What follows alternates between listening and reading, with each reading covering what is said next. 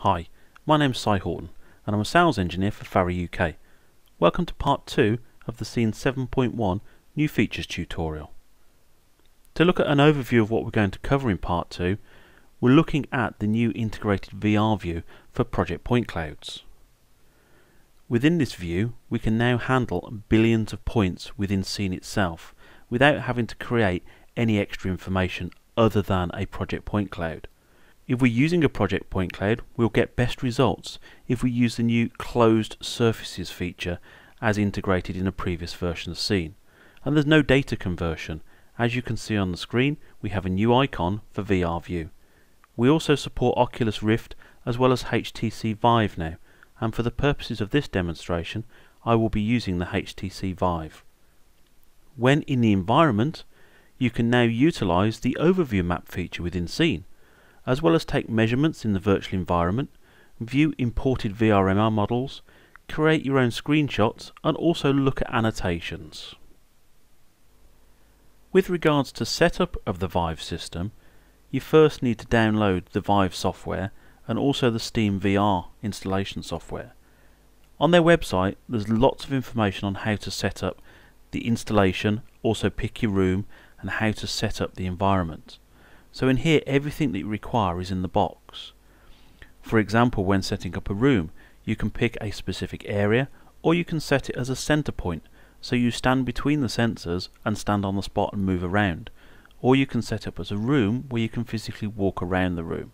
But in here, it shows you how to set up your base stations to get optimum performance out of the HTC Vive, as well as mounting the sensors and how to set up each base station securely, looking at the settings and looking at the headset and installation of the headset.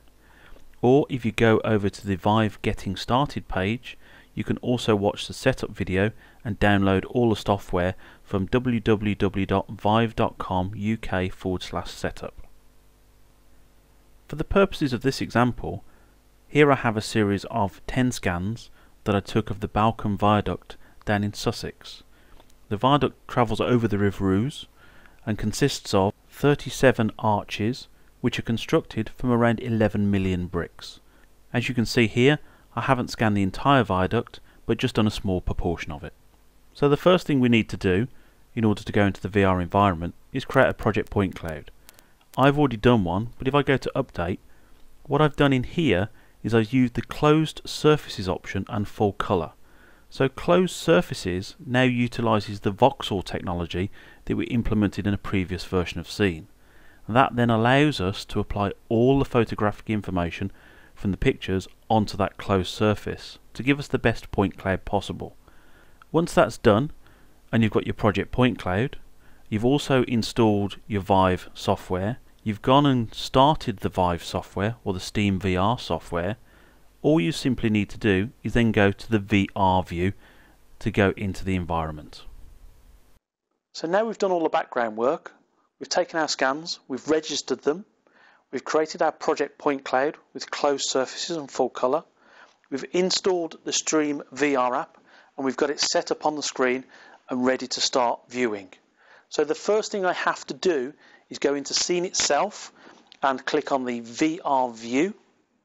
That will then start the new VR module. When that's done, what I'm going to do here is I'm going to make it full screen so you can see it on my screen. And the key thing down at the bottom of the screen, you can see first off we've got the headset that's turned on and we've got the two controllers that are turned on. So we're all ready to start moving around the point cloud. With regards to the headset itself, when using the headset you have to be very careful with this area here because it is very sensitive and it's where all the sensors are located. Also at the back there is a connection system to tighten it down onto your head. So from a viewing perspective you want it really close to your eyes, otherwise it won't be as clear. And you can see as I'm moving the headset around on the screen, it's moving around on my screen as well. So if I place the headset over my head carefully, put it over my eyes, and then tighten down the headset itself so it's nice and clear. I then look down for the two controllers which are on the desk and take the two controllers up. So firstly, as you can see here, I've got instructions on what to do. So at the bottom of the left-hand controller, if I pull in this particular paddle here, it will fly forwards and backwards in the direction in which the controller is looking. On the right hand controller, I can use the paddle here for measuring. I can use a teleport option on the back to zoom to a place, or I can also take a screenshot. Along the top we have a series of other options which I'll come on to in a moment. So if I just close that down by pressing the finger button on the back, then here we can have a look around inside the point cloud, and we can look left and we can look right. If I just step back from the table a little bit so I don't hit the controllers, and if I want to move, I literally just look in the direction and pull the trigger towards me. And you can see here I'm flying down the centre of this viaduct. If I want to move out, I literally move the controller out, point it in a direction, and as it's going in one direction, I can look back in the other direction, and I can start to look back at the environment in which I'm viewing in the VR. So here we can fly around, move left, move right, and look around all the environment at the same time. And this is where you start to get a little bit wobbly if you start to look down. So hopefully when using one of these you're not scared of heights. So if I move down and look at some of the other options now, the one thing that's really cool is we can start to take dimensions. So if I want to know how high one of these arches are, using my right controller here and using the finger button underneath, if I pull the trigger once at the top of the arch, you can see now a virtual dimension is appearing on the end of my cursor. So if I then put it down at the bottom, down here, and you have to make sure you're on the point cloud, and then click, you'll see here now, if I zoom in, I've got a dimension of 9.238 meters.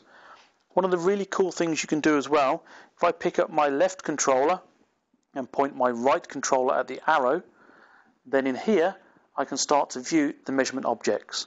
So you can see the dimension here of 9.238, but also we've got a horizontal distance where we're out of alignment, and it gives us then an auto-corrected true vertical dimension. If I don't want any of these dimensions, I can simply close them, or I can click to view them, or just literally get deleted. Also, when we're in here, if we get a nice view, so if I zoom back a little bit or walk back, so if we've got a nice view, something like that, what we can also do, closing this down again, using the thumb buttons on the side of the right controller, if I press the thumb button once in the direction I'm looking, it will then take a snapshot.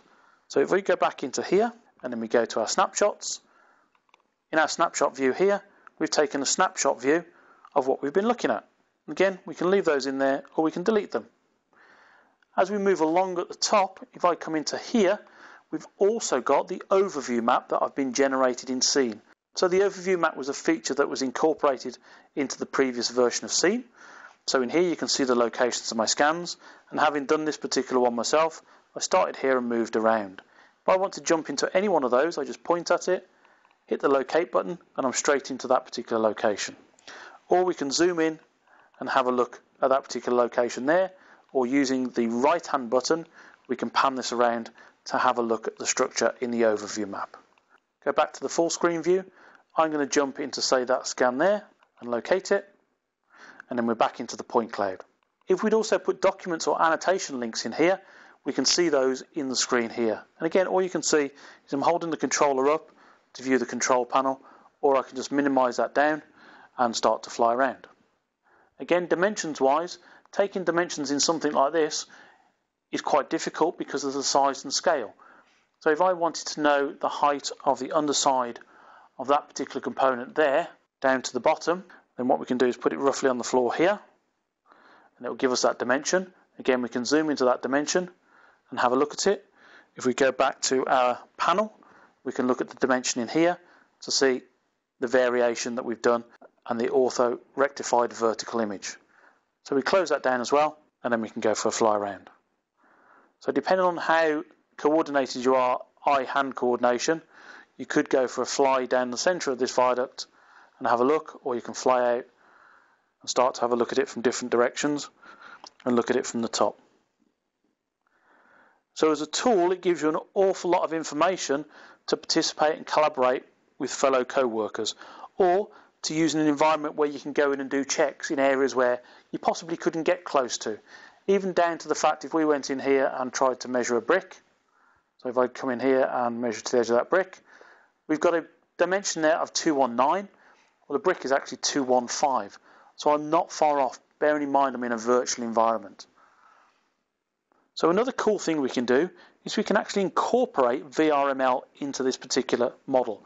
So if I take the headset off for the moment and place it carefully on the desk, then what we'll do is we'll go into Scene and we'll actually bring in a VRML model. So in here, if I just minimize this for a minute, I'll close it down, and then we'll minimize Scene. I'll go into the import settings within Scene. I'll go into import objects. It just so happens I've got a ride-on lawnmower that I'm going to import. Click OK. Click OK to that, and it will import that into the system.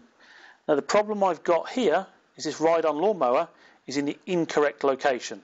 So it's actually up in the sky. So if I go back to there, you can see it's up in the sky and it's woefully too big. So what we can do is go over to the Model tab, go to the ride-on lawnmower, right-click and go to its properties, and then in here I just need to change a few dimensions. So we'll go minus 72.5 in there, and then we'll go 90 for a rotation in X, we'll go minus 45 in Z, and then the scale-wise, I've guesstimated it to be about 0.03 of its original size. And then we click Apply and OK.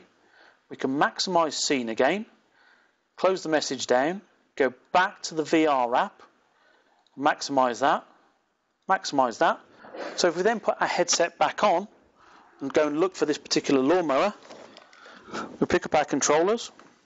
Now from memory, I've placed it over here somewhere. So if we go back up to the top and zoom into that location, now you can see we've got a VRML tractor in our point cloud. So that shows you how easy it is to set up and how easy it is to utilise a point cloud VR in Scene 7.1. So, to summarise, we now have a VR-ready version of FARO Scene. From directly using a project point cloud with full colour and closed surfaces, we can now have support for the Oculus Rift and HTC Vive, in which we can now use that virtual environment to take measurements, create snapshots, look at annotations, and navigate around using the overview map. Thank you for watching. I hope it's been of use, and please feel free to watch out for forthcoming tutorials.